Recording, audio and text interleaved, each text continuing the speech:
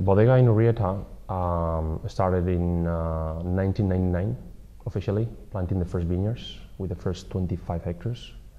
And then in 2001, more or less, that's when we had the first vintage. And when officially, the winery was inaugurated. So we're talking about 2001 first vintage. And then in 2003, 2004, that's when we had enough wine, to go to the export markets. The company is a family-owned company, and they give us plenty of flexibility, to the winemaker, and to the salespeople, to come up with their own decisions. And the fact that we have our own vineyards, helps a lot, because we can basically, we don't have limits, on which, we have limits on the varieties, but we have limits, on which type of products, we can produce.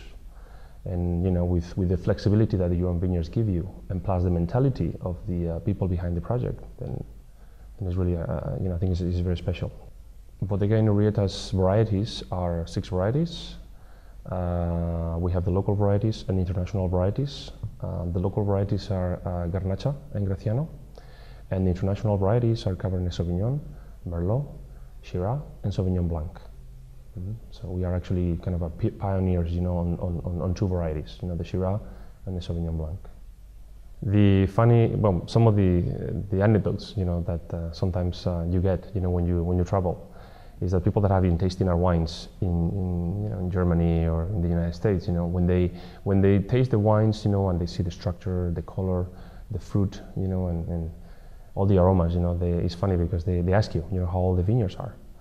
And you say, look, the winery is 8 years old, it's vineyards 1999, so 10 or 11. And they get really surprised, because there's always this association that all vineyards will give you fantastic wines, which they are, but it's not that you have to wait 25 years, to make a fantastic wine. Even with vineyards that are 10, 12, or 11, if you control, the growth or the harvest, the amount of kilos that you get per hectare, you can come up with great wines.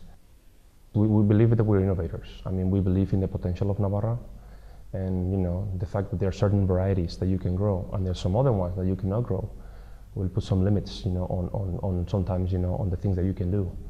But when you see something in the market, and you have a new project, which is less than 8 years old, and you want to be different, we had to be innovators.